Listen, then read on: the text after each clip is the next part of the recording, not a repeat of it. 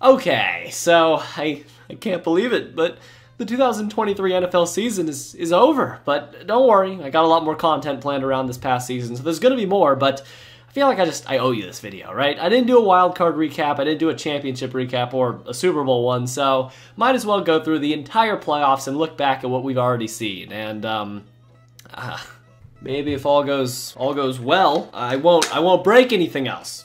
This is all your fault, Packers. This is because of you. Wild card weekend started out with Browns vs. Texans. Honestly, my most anticipated matchup of the entire slate of games. Future first ballot Hall of Famer and global sex icon Joe Flacco versus some rookie? I mean, how can this game not be amazing? And after many people elegantly and kindly pointed out over on TikTok, I was wrong in choosing the Browns to win this game, okay? But in my defense, alright, in my defense, I firmly believe, I am confident that in some timeline, there is a multiverse out there where if the Browns didn't just become a walking cremation factory, and if, you know, Harvey Weinstein continued his good play after his last good performance against the Ravens, then the Browns could have at the very least made the Super Bowl. I know, calm down, but seriously, they had all the pieces there. But, the Holy Scriptures strictly prevent any dopamine usage for Browns fans past the bar minimum. So instead, they were forced to watch as the best defense in the entire NFL got spread out and violated by CJ Stroud and the offense of Houston. And you can't just pin this on injuries either. I mean, Myles Garrett despawned, they couldn't tackle, and honestly, Jeremiah Owusu-Koramoah was the only guy who seemed like he even moderately cared out there. It was baffling. All week long, the biggest question with Cleveland was, could Joe Flacco really be a playoff quarterback in 2024? But all those dumb f***s who actually questioned Joseph's ability were immediately proved wrong early on. But the main issue just turned out to be almost everything else. And eventually, though, Joe Flacco did start making a few bad mistakes, but turns out, if you don't protect your 67-year-old artifact, you will not succeed. All negativity aside, though, the Houston Texans won a playoff game, and all you gotta do is a little gaslighting, Houston fans, and tell yourself that Deshaun Watson and DeAndre Hopkins are just CJ Stroud and Nico Collins. Except, you know, maybe these two new guys are just better. And if you do that good enough, you might be able to fool yourself into thinking the last 4 years just never happened. But unfortunately, for your future hopes, Lamar Jackson exists. So, yeah.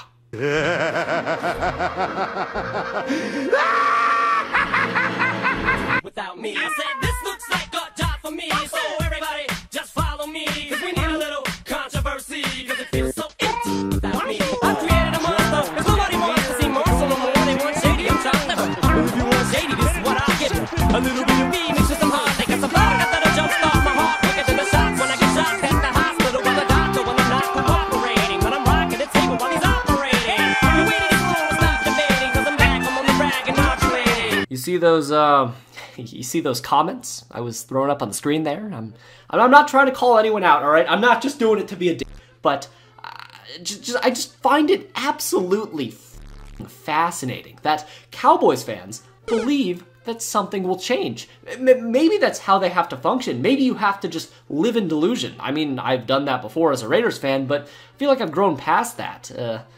Although I did pick the Cowboys to win the Super Bowl, but that's besides the point, alright? What matters is they did it again. And if this isn't the year where they're going to take the mold and fracture it from their past failures, tell me, when is that going to happen? When will this franchise play up to their talent level? Mike McCarthy's fat ass sure isn't going to help do that, so all I'm asking, Dallas, is to just give me one reason to believe that next year this exact same thing won't happen again. But I just don't see that reason. It's not there. And Green Bay, led by Jordan Love and one of the worst defenses in the entire regular season, ruined it all again for Dallas. So, to recap what we have learned in class today, well, the Dallas Cowboys are still the Dallas Cowboys, and will always be the Dallas Cowboys until Jerry and his eternal curse are finally extinguished forever.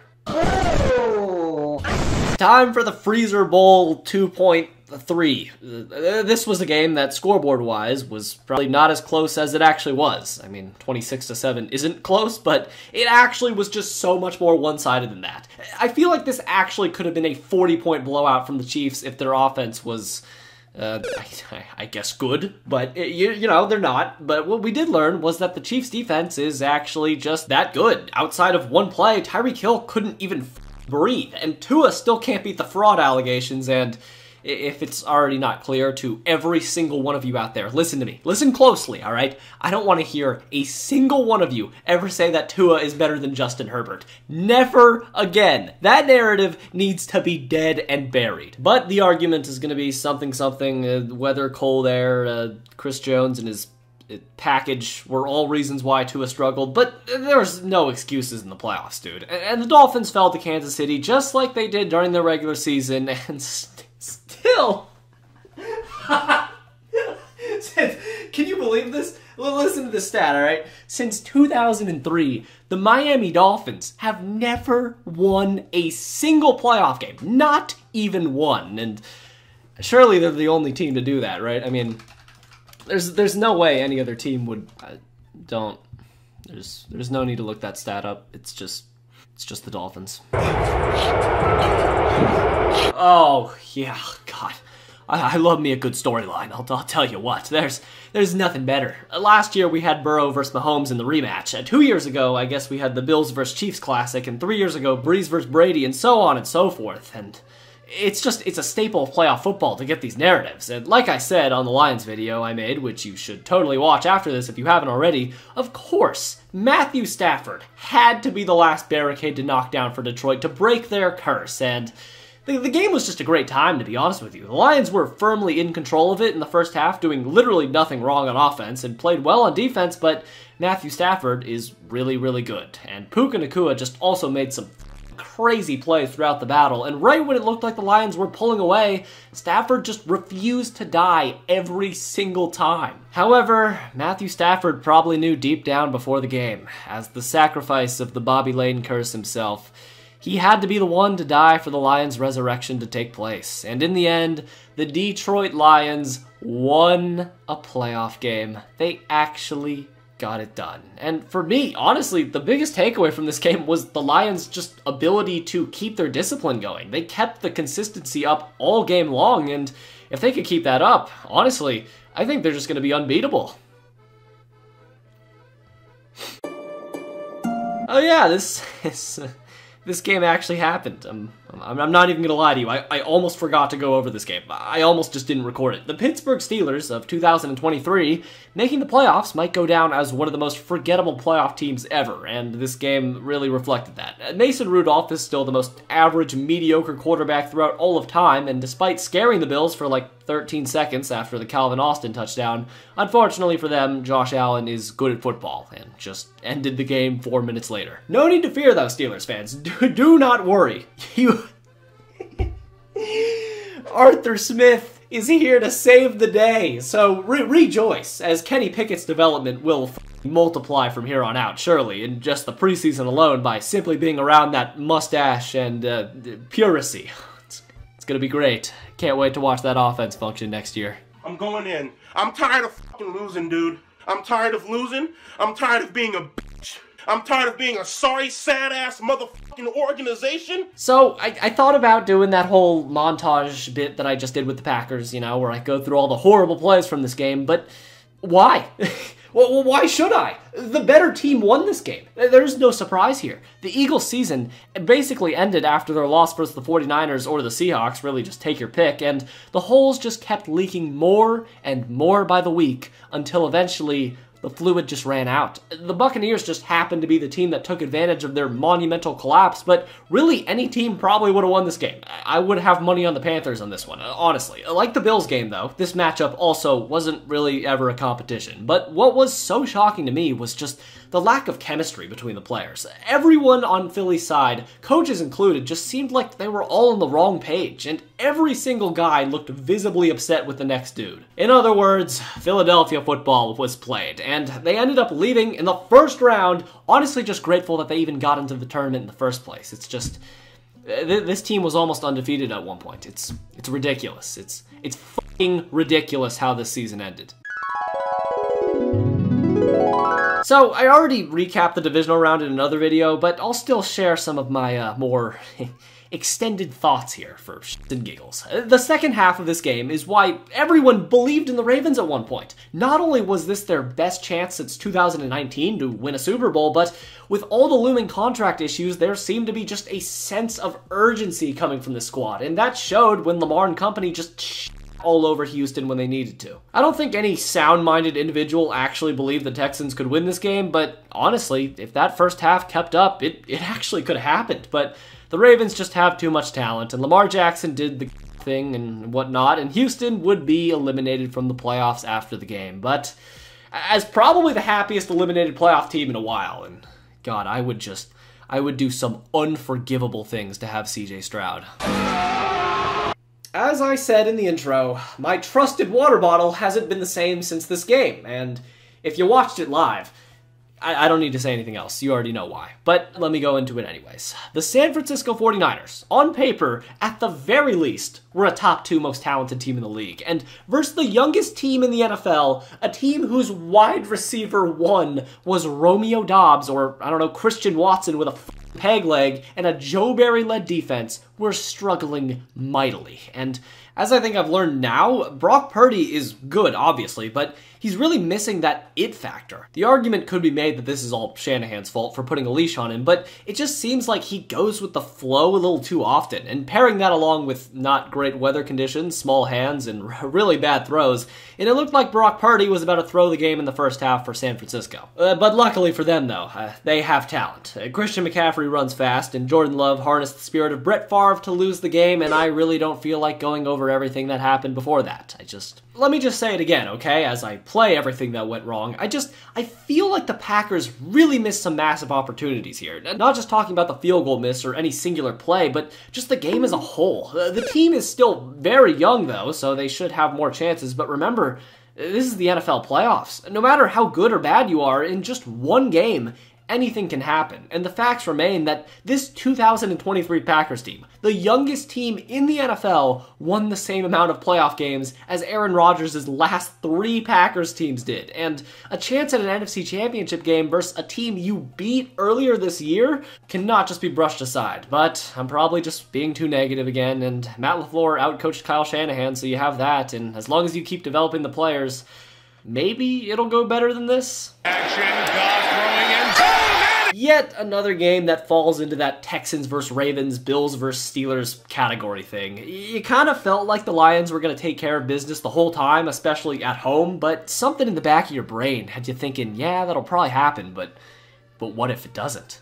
What if Cam Sutton continues to be a first-team all-Taiwanese star and Baker Mayfield starts doing positive things? And we actually came really close to delving into that darkest timeline. Mike Evans is really good, but instead, the Lions hype train just kept going with Ben Johnson piloting the Jared Goff model almost perfectly, and Derek Barnes icing the game with an interception is a level of happiness Lions fans haven't gotten to experience in a long, long time. So keep it up. One more win in the NFC Championship, and then you can achieve true bliss.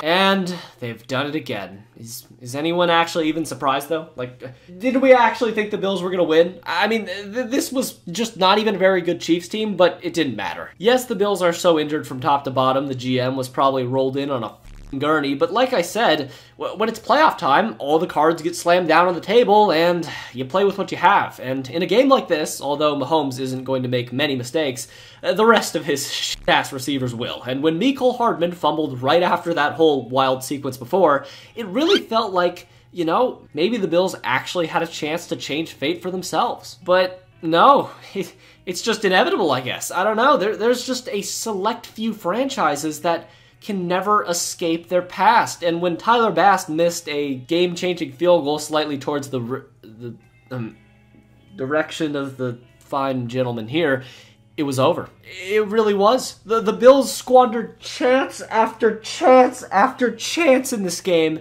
and lost. Even though this Chiefs team was so vulnerable, they just blew it. And even after all that whining about the overtime rules, wanting to play the Chiefs again, and in your own backyard, you still lost. What a embarrassment. However, Before we go any further, I gotta talk to you about this video sponsor, Underdog Fantasy. If you've been around this channel for a hot minute, you already know what I'm about to say, but Underdog Fantasy, if you're somehow not familiar, is the easiest way to play fantasy sports in my opinion, and my personal favorite way to do that is through the pick'em game format, where all you do is choose whether you think a player will go higher or lower on a singular stat, and depending on how many you get right, you can win up to 20 times your initial money. And although the NFL season is over, I guess we could still bet on NFL players, because for this upcoming All-Star game later today, CJ Stroud is playing, so I thought, might as well throw a bet on him, and Benedict Mathurin also should be able to get his over on 7.5 points, so if you want to tail this pick'em entry or make your own on NBA games when they come back after the All-Star break, and you live in one of these many states in orange on the screen here, then click the link in the description and sign up with promo code TubFrog, and Underdog will match your first deposit of up to $100. So go have some fun on Underdog with a massive discount, and with that, let's get back to the recap. Watch your jet, bro. Watch your jet! I don't get it. How do they keep doing this? Patrick Mahomes was in the zone early on in this game, but so was Lamar Jackson, honestly. I mean, he made one of the best throws I've seen all season, but the biggest difference in this game to me was that Lamar just ended up shutting down over time, whereas Patrick Mahomes never even thought about slipping up for a second. But time and time again, I'll make this clear, okay? The Kansas City Chiefs, this 2023 Super Bowl attendee and later victory Chiefs team, is not good. Okay, this team is bad. The Raiders, we kicked the shit out of them. But whatever, back in this game, the Chiefs were winning, but they left the window open. Like wide open, with a fucking slide going through it for the Ravens to just go right down if they so chose to, but nope. That would be too easy for them. And just when it looked like the Ravens were going to take full advantage, though, they finally made things happen with a massive Zay Flowers beautiful play, and he got a taunting penalty. Offense number 4. It's fine, though. He made up for it on the next play, nice catch and all that. And as long as, maybe the same guy you just tried to doesn't just strip you on the 1 yard line, everything should be f***ing fine. Jackson to Flowers. He dives. The ball came out. It's recovered by Kansas City. God damn it, Zay. God damn it. It just keeps happening. From there, the Chiefs' defense bent and bent, but luckily, before they broke, Lamar Jackson did, with a rough interception in the end zone in triple coverage. Am I missing something here? Why did he throw this ball? And with the dust settled, my God, the Chiefs actually made the Super Bowl again. Opportunities don't matter if you can't convert on them, and the Ravens lost the game. It doesn't add up how the Chiefs just keep getting it done. And I gotta say, though, there was just a ton of hate going on towards the Chiefs, and I understand it, but I think people are viewing this Chiefs team incorrectly. I made the same mistake with the NBA and LeBron back in the day, but when greatness is happening, you shouldn't hate watch. Just observe it and watch it and appreciate it with a smile on your face and observe the NFL's new overlords. So yeah, Taylor Swift's in the Super Bowl now. I'm just gonna take a sip of Gamma really quick and just think about what the fuck happened! I don't want to do this. I don't want to revisit this game. I've already done it like twice. Why do I? Well, it is my job, so I will do what must be done. The game between the Lions and the 49ers started off with a Ben Johnson masterclass. I mean, the dude was dialing up perfect play call one after the other. And Brock Purdy was firing some elite arm punts too on the other side and some great throws too, but after a Jake Moody missed field goal, it looked like the Lions were a singular defensive stop and a touchdown away from just icing the game and making the Super Bowl. And that's damn near what happened, sort of. Brock Purdy threw a pick and Jahmyr Gibbs found himself in the end zone, and it was all just going perfectly. The Lions even denied the 49ers from getting the ball one more time before halftime, and when halftime came, the 49ers Stadium was erupting with Jared Goff chants. I mean, can you think of a more beautiful scene than that? However, the Detroit Lions, at their heart, at their core, in their soul, are still the Detroit Lions. And in the second half, in came, for my money, the single greatest one-quarter collapse I've ever seen in my entire life. I know I downplayed it a little in the Lions video if you saw it, but that was because the wound was still healing at the time. But if you don't remember, let me bring back all that fucking misery that happened in this game, okay? First, Josh Reynolds drops a fourth down near game-sealing pass. Then Jahmyr Gibbs fumbles, which leads to a 49ers touchdown. Sam Laporta then arguably drops a ball. Josh Reynolds then drops a ball again. They then fuck up a routine kick from being on the 1-yard line, which would have been enormous. Then the Lions whiff an easy sack, and just to pause for a second here, this is literally all happening like back to back to back, okay? All of this.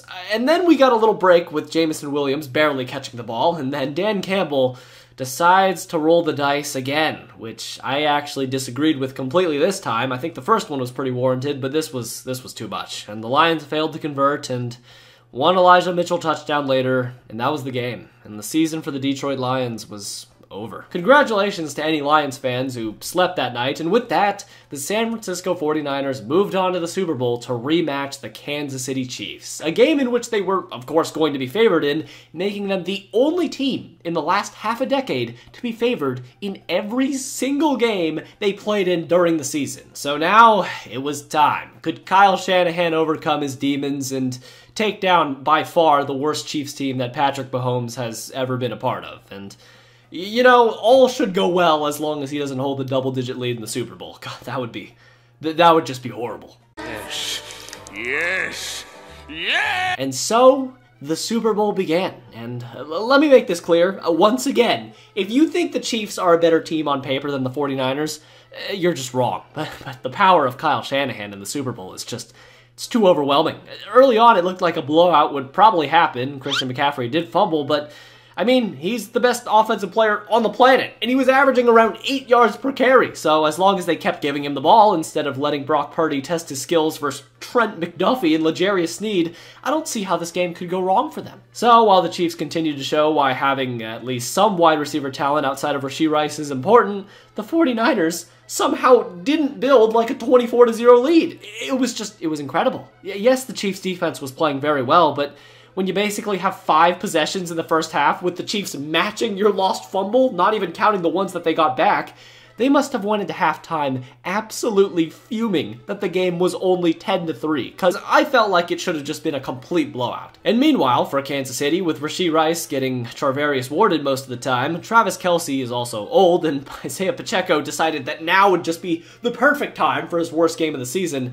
The Chiefs' offense suffered as a result, and was just basically, alright, Patrick Mahomes, you're pretty good, so do it all yourself. And just for a little extra fuck you to make things harder, you're going to go against the 49ers defensive line without Joe Thuney, and Creed Humphrey is going to snap the ball closer to your taint than your chest every single time. So, good luck with that. Now, after the underwhelming regular season matchup that was the first half of the Super Bowl, the 49ers came out with a masterful plan, and it revolved around you know Christian McCaffrey, right? This Hall of Fame running back that you have and one of the most talented players in the entirety of NFL history. Let's not use him in the run game, okay? This is the plan, all right? This is going to work. Let's give him 2 carries in the entire third quarter and let our sophomore quarterback test the waters versus the Chiefs secondary. These decisions, man. These decisions from Kyle Shanahan just don't make any sense. And I think Tony Romo even said something like this on the broadcast, but if they went full Mike Shanahan and gave Christian McCaffrey a Terrell Davis workload of at least 30 carries, I don't see how they would have lost this game. And he even said that before the Super Bowl, and then just lied. I feel like Kyle Shanahan was also just a little bit too scared of the Chiefs offense when he didn't need to be, and later on, after the Chiefs scored because of a special teams issue, Shanahan started not being scared enough, and when the game script was completely negative towards the run game, he thought that then was the time to bring in the run game. But remember, the 49ers average 29 points per game and are a absolutely elite tier offense. And if you have all pros and Pro Bowl level guys at almost every position on offense outside of the O-line, you're going to score points, which they did, but they missed the extra point. Oh, I don't want to hear a goddamn word saying, oh, but it was tipped. No. This is a problem from coaching to blocking to kicking. This is unacceptable in the Super Bowl, but it happened. And thankfully for the Niners, because the Chiefs can't get a touchdown unless it involves a fumble in the red zone and a blown coverage, all they could muster was a field goal on their next drive, which, because of the missed PAT, was enough to bring the game to a dead draw. And then things really started to heat up. The 49ers limped into field goal range, and Jake Moody actually made his kicks, which meant that Patrick Mahomes would come back onto the field. A chance to add on to his already immense legacy, down by 3, with a chance to win the Super Bowl. Somehow.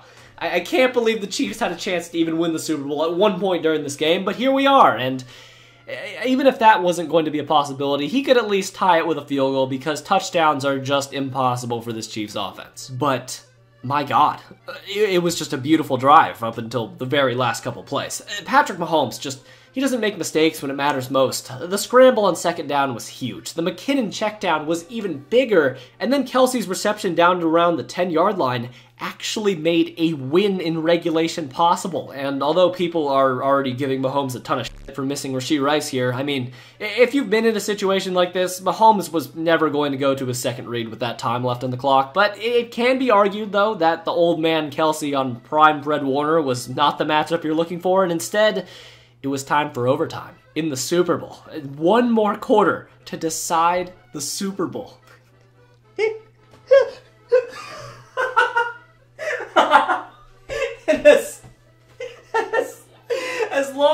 As long as both coaches did their jobs and taught the players the rules, it should be a pretty even overtime where everyone knows what's going on.